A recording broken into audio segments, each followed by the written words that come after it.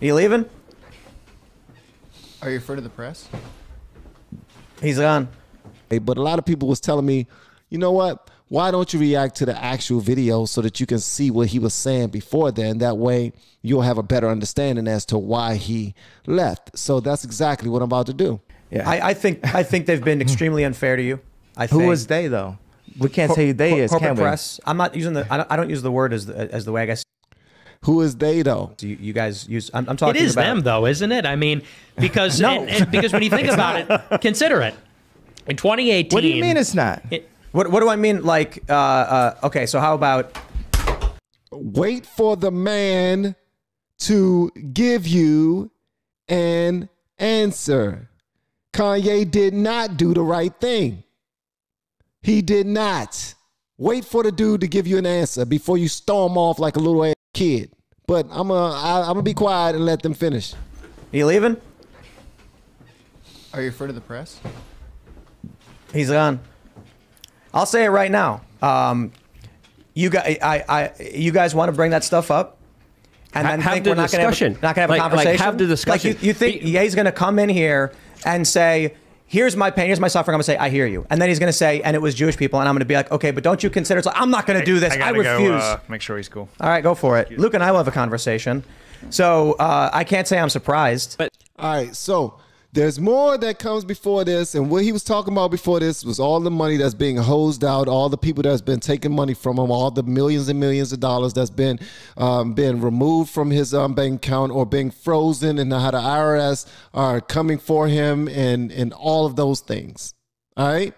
And what's so beautiful about this time is everyone got to see what's really been happening. For all the Kanye fans out there, and I am also a Kanye fan, just want y'all to know that. See, a lot of people think that I am not, because I just get tired of the BS as a grown man, but I'm listening to this and I'm just going to shut up and listen, okay? And if I have any questions, I will interject. If I have a statement, I will interject, but for the most part, I'm just going to listen. And now we can really understand. We can see that Ron Emanuel was right next to Obama, and then Jared Kushner was right next to Trump. But so we're getting right into it, I guess, right? I was hoping to go for the news first before we got into all of this stuff. I think the issue is one way to put it is you're expounding upon a localization issue that you've witnessed, right? Let me clarify. There are a handful of people that you see are Jewish in a certain place, and then you associate Judaism with the power, whereas I view that as not relevant to it. Like, yeah, you're substantially more powerful than I am, but I don't view what you're doing as an issue of black people. Yeah, but have you ever heard the term the black vote? So it's okay to put us in one net, but it's not okay for me to put them in one net. Yeah, but I mean, that's the basis of the hypocrisy that people have been thinking about and knowing about and realizing for decades. We were all wondering how this dam was going to break. Everybody in the country was wondering what is the root of this hypocrisy. Is that Milo? Milo in there high as hell, bro. Milo high. Why can people talk about white people a certain way? Why can't they talk about that group a certain way? And the wretched and wicked and oppressive prevailing orthodoxy of cancel culture. Well, it turned out that the one thing that was going to break the dam was the biggest star in the world, and it took the biggest star in the world to do it. But Milo he's definitely dropping facts, though. What he's saying is absolutely the truth. And now the dam is broken. So let me tell you my issue. I don't like identitarianism. You guys are familiar with what that is? Well, they started it, and they've been visiting on us. We're trying to break it. When I was asking you about running for president, you immediately said, well, you'd be good for the black vote. And I said, is that because I'm black? No, not just because of that. So is that, are you doing the same thing? I didn't say that was the only reason. I said it was because you're personable to the common person, and you probably would do well with the black vote. Absolutely. Just because I'm black? Because a lot of black people don't like me. Of course, I think race plays a role in a lot of things. Absolutely, and I think that I think the construct of race has really been forced upon us as just something for us to be woke about and just constantly talk about and use it as these like walls. Couldn't you say the same thing about Judaism? Well, let's look at the facts of what I'm saying, though. If you say in this neighborhood where they gerrymander, there's this amount of time. So, hey, I wasn't doing that. I was just gerrymandering the lawyers and the Hollywood executives and the people at the bank that debanked me and then froze my accounts. You know, it's like we want to jump into protecting the idea that we can't put a net around something, right? But that's been my job as a producer, to take, you know, a Roy Ayers sample and put a James Brown drum and put it within a 2-minute, 3-minute song. That's the way I actually think, and that's the way I talk. And now this morning I found out that they were trying to put me in prison because what they did was I moved $140 million into JP Morgan. And I said, I want to talk to Jamie Dimon. Like, look at me, I'm just going in naive, you know, multi-billionaire, like, man, maybe Jamie Dimon will let me in on some deal flow. Wrong. And I'm just like banging my hands like, I want to meet with Jamie. And I start complaining online, and then they debank me for complaining. And so I'm about to get debanked. They're like, you need to go to Trump's, the bank, AXO, whatever, you got to go. And I'm like, I've been trying to buy my own bank for the longest. And then we figured out how to get my own bank. It's like 50 million, 75 million. So I'm about to buy my own bank. But then. Shout out to Ye for about to buy his own bank. That's big. That's big. Get your own bank, bro. I think that's huge. That's phenomenal. Get your own daggone bank. As you're about to take the money out, here comes Adidas with a $275 million bill for marketing funds that they agreed upon. Because I said to them, hey, I'm the marketing, give me the marketing fund, which proves by the response they got when they, you know, stole the designs and said, we're going to not call them Yeezys anymore. So this is what I was already fighting Adidas for. So I'm fighting Gap, get out of Gap, fighting Adidas. And then I deal with this little bit of noise from, you know, Zionism from the fashion world, where they use this plant named Gabby, who's obviously like some kind of CIA agent, knows nothing about fashion. This is a certain thing. When someone can't dress, you know that they're not like a fashion person. They're just there as like the society, like the control that they try to use with celebrities, which has now been broken, right? Because you know where it broke. Okay, I want to get on like LeBron in a second. But I'm going to come back to this and just talk about this morning where, you know, I'm not going to mention her name because she's a nice lady, but someone at Cohen Resnick tells me, and I tell all of my finance people, never use the term a lot, but they said, okay, you're going to have to pay a lot of taxes. And that made me feel like they're just like waiting, like we finally got them. We finally can put him in jail. And I was like, can I still run for president in jail? I found out I could. So I was like, okay, that's fine then. It'll be okay. But if you were Jeffrey Epstein, they wouldn't touch your bank account. They would allow you to break the rules, regulations, just like JP Morgan and Chase did, just like Deutsche Bank did. So there is an issue to bring up with that. But when it comes to the race stuff, I think this is an important discussion to have because I have to complete this thought. You guys got to. Okay, go ahead. All right, because I'm talking about literally finding out that they were trying to put me in prison this morning. Watch this. So my man said, I got to complete my thought. So don't interject. I wasn't finished. I ended with a joke. That was a pause. And I need to get back to what I'm saying. All right. This morning. Yes. So not come to my house this morning, but I found out, okay, so they put a $75 million hold on 4 of my accounts.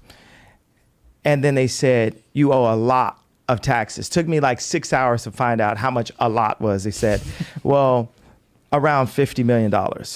Now I'm going to different CFOs like, okay, so would this be tax evasion? Because I'm obviously not the most financially literate person on the planet. I was just a child, basically. Like when you become famous, you stop growing at that point. I became famous at age 24 and I had handlers around. I had my mom around, different things. And it was always like you go from one handler to the next handler to the next handler. So now I get to actually learn how to run a company. I get to learn how to count.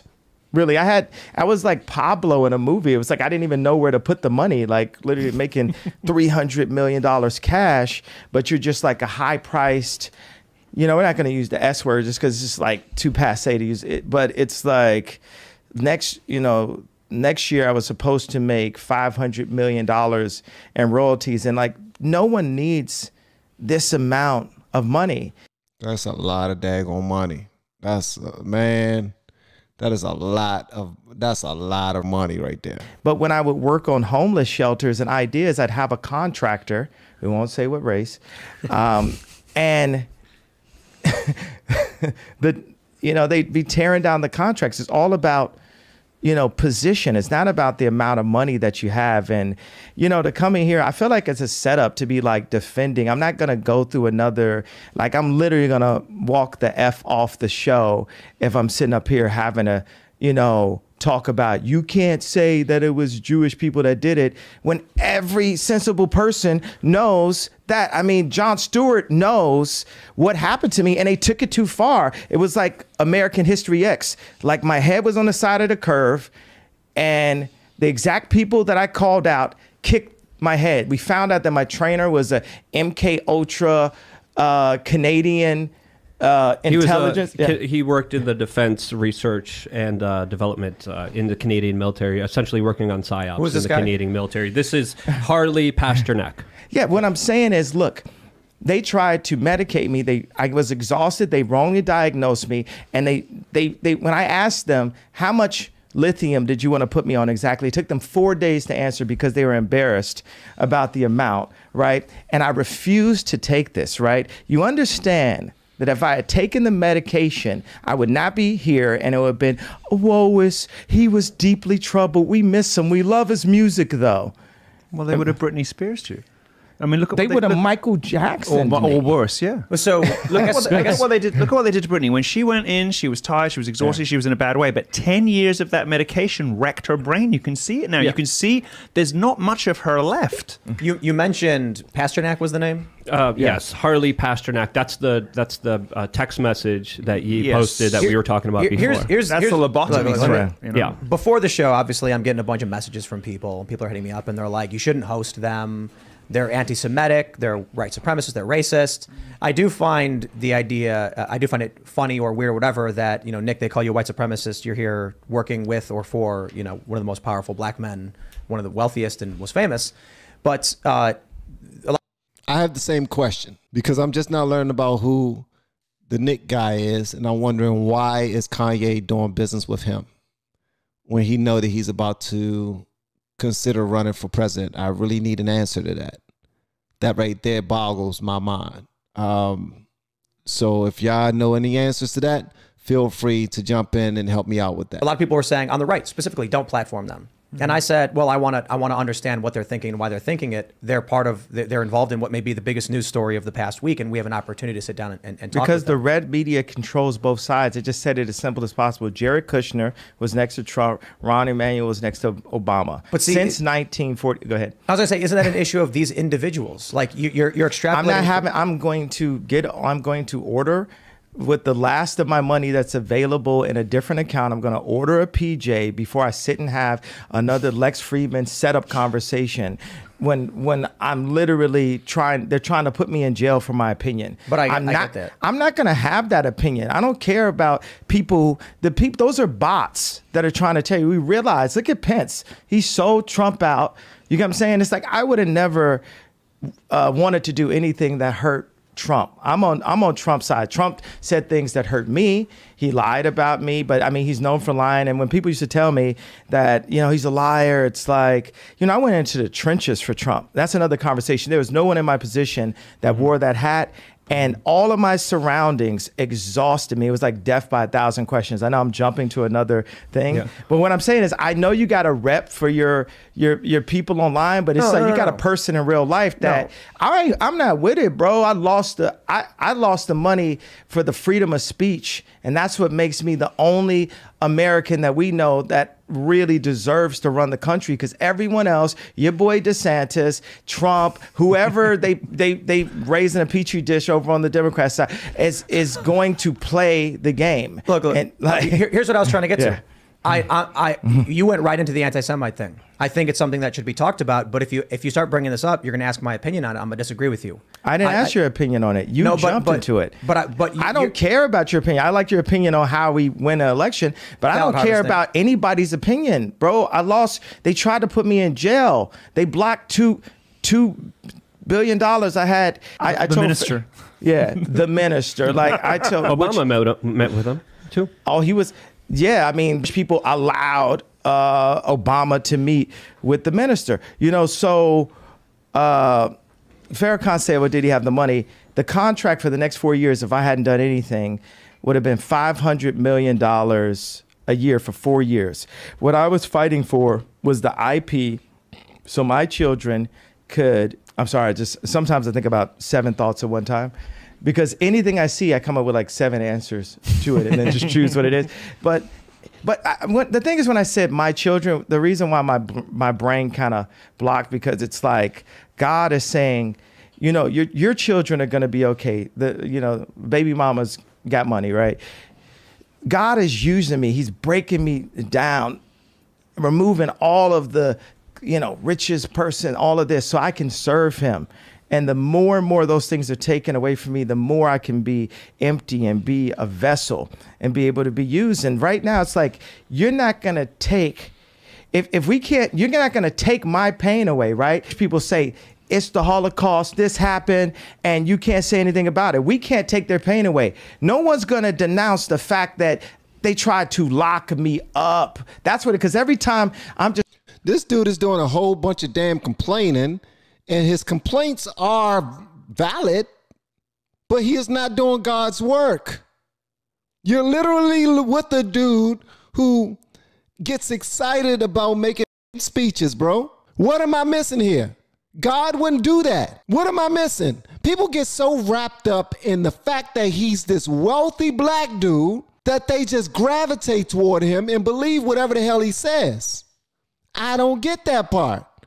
Do not tell me, listen, when you say that you're doing God's work, but then you're in somebody's workspace right now.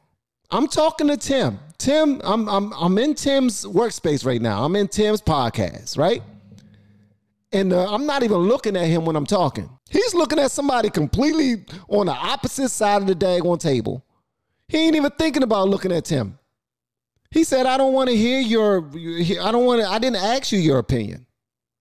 I don't care about your opinion. He's there to tell his story. A lot of people so busy riding this man that they're not looking through the BS. I'm not seeing what y'all are seeing. I'm sorry. Just holding stride. And it's like, I thought I was more Malcolm X, but I find out I'm more MLK. Here we because go. As I'm getting hosed down every day by the press and financially, I'm just standing there. And when I found out that they tried to put me in jail, it was like a dog was biting my arm, and I almost shed a tear, almost. But I still walked in stride through it. Yeah. I think they've been extremely unfair to you. Who was they though? We can't say who they is, corporate can we? press. I'm not using I don't use the word as the way I guess you guys use. I'm talking. It is about them though, isn't it? I mean, because because when you think about it, consider it. In 2018. What do you mean it's not? What do I mean? Like, okay, so how about? Are you leaving? So you mean to tell me I went back and watched the whole thing so I could see that? That didn't lead me up to any answers. I'm still lost. I'm lost in the damn sauce, bruh, when it comes to the answers. And then I'm looking at everybody meat riding this guy in the comment section. Yay, 24. Yay, let him speak. He's talking some real stuff. He's only telling his own story. That's it. He's not saying why he will be good for the country. He's just saying how he's trying to set up his money so that he can run. I got nothing out there. I got nothing from that. The guy's a billionaire. Well, was. Lost a great deal of money from a bunch of people who are against him. They're trying to lock him up for having an opinion. Bruh, he understands that in order to get his voice heard, he has to put audio and video out on podcasts and platforms that are already out there. And as he used these platforms, he realized that the people involved in these platforms are heavily tied to the people that he's beefing with, or that he might have said something offensive about. Has he made some good points? Yeah. If you're going to say that, man, you really going to get the black vote, Tim Pool, that was dumb for you to say. I'm just going to say that. That was not the smartest thing to say, because you didn't know how to back that up when he called you out on that. Him and Milo made a great point when they talked about that right there. How come you can say you're going to get the black vote, but you can't talk about the others, the people that we cannot mention? So, yeah, they made a great point on that. But we are only 21 minutes in the conversation. We are 21 minutes in the podcast, and this is a 2-hour-long podcast. Bro, how in the hell y'all going to vote for this man to be president? And he can't even have a conversation in somebody else's house without storming off because he feel like, you're not listening to me. This going to be another Lex Friedman type of conversation. I didn't have fun on Lex Friedman conversation. I want to have fun this time. That's the reason why people are paying $600, $700, $800 for them raggedy shirts that he sell. Simply because it got Yeezy on it. I don't get it, bro. I don't get it. A lot of y'all support Trump. But you mean to tell me that you cool with this guy sitting in front of Tim Pool and Milo and Nick and talking about everybody know that Trump is known for lying, but I stuck my neck out there for Trump. Everything is about what Ye did for somebody. Ye did this. Ye did that. Ye did this and Ye did that. But when something bad happens, they did it to me. I didn't do anything. He is not doing God's work. That's not God's work. This was a huge platform right here. You want to do God's work? Do God's work. What did he say in this entire conversation that had anything to do with God? I went back and I checked from the beginning the way that a couple of people wanted me to do, and I saw nothing that changed my mind. Stop riding money. People like to ride money. When somebody got some money and somebody got some fame, everybody's just like, ooh, I believe in you. I want to be a part of what you're doing. Stop that. He said nothing of substance as far as the future. He was talking about the past, so why they talking about the money that they taking from? The money. I'm losing all this money. They taking all my money. They try to kill me. They try to do this. They try to do that. Dude, you are on somebody's platform that if they say certain things on that platform and they know it, they can get shut down. But you don't care. He's not a part of your team. He is the host. He is giving you the voice that you claim that you can get. You keep saying, every time I speak up, they trying to shut me down. They trying to arrest me for talking. They trying to do this. They trying to do that. Every single time I try to talk, they say this, that, and other. Okay, you got the floor. Talk. Oh, I'm not saying what you want to say, so you leaving? I thought you wanted to talk. We said that I'm sure they already said that we're going to talk for probably like 2 hours, maybe 3, depending on how good this conversation goes. But you decided to give up your voice. You decided to quit. You decided to throw in the towel. You decided to take your ball and go home. That's what you decided to do. Maybe this was a plan all along. I don't know. And honestly, I don't care. Acting like he acts, he's barely father material. Acting like he acts, he's not husband material. He's not friend material. Come on now. What am I missing? That's the problem right now, man. That's why we're in this situation right now that we're in. Because everybody want to be with the person that's popular. All right, man. Calm down, boy. So I went and watched this, and I feel like I wasted my time watching this because I got nothing out of it. All right, you're still a 100 millionaire. You got great ambitions. You're doing phenomenal things. Clearly, you're doing phenomenal things, Kanye, because you have accrued enough money to buy your own bank. You have accrued enough money for everybody to be paying attention to you and wanting to be like you and want to be a part of what you're doing. If you run for president, Kanye, I will not be voting for your ass. I'm not voting for